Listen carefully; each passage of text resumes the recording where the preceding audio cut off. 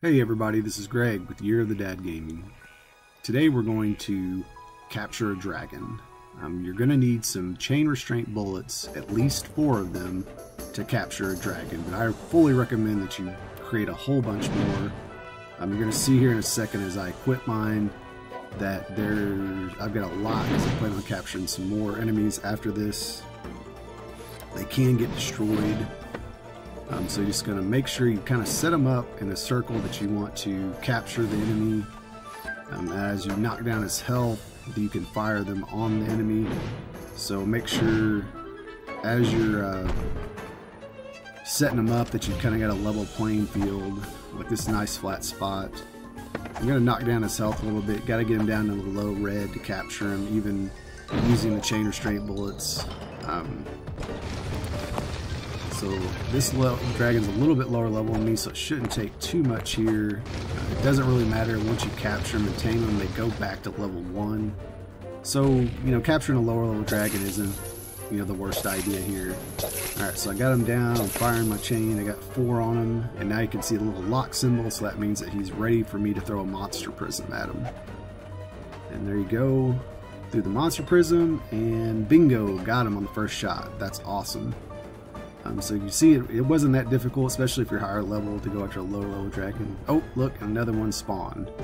I'll just go ahead and capture this one too. Let's get his health knocked down a little bit. Go get the chain set up before I do that, so I know where I need to get him to finish this off. Oh, clicked the wrong button a couple times. Let's set up a couple of these. Switch weapons. Of course, he can be attacked, so I can't switch right now.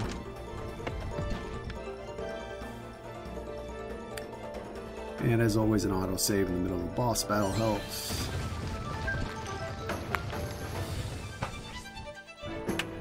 And sometimes he wanders outside of my circle where I want him to be, so I just kind of throw some weapons at him to draw him back in.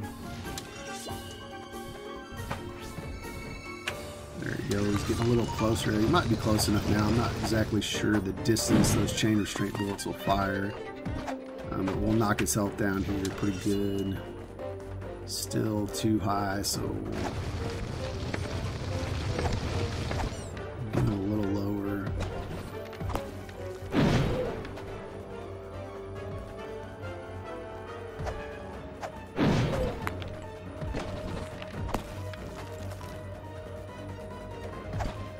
Gotta get him a little bit lower. He's in the yellow.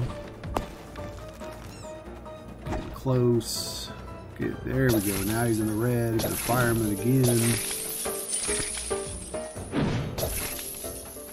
And still not locked in. Oh, that one missed. Fire it again. There we go. Now he's locked in again. Fire another one that doesn't really need necessary. Throw the monster prism at him. Oh, and he got out. So you can see there that some of my Chain Restraint Bullets disappeared. So that's why it's good to bring extra if that happens, if you don't get them on the first shot. So now I've got to deploy some more and try this again. And you just got to restrain him again if he breaks free, because if he doesn't get in the monster prism, he'll break free of the chain restraints. So you'll have to shoot him again. I'm trying to get him tied down so I can shoot some more. I'm about to die here, so heal real quick. And there we go, locked in again. Hopefully this time it works. There we go. So now I have 2 dragons. So that's how you capture a dragon. If you found this helpful, then give us a like and a subscribe, and thanks for watching.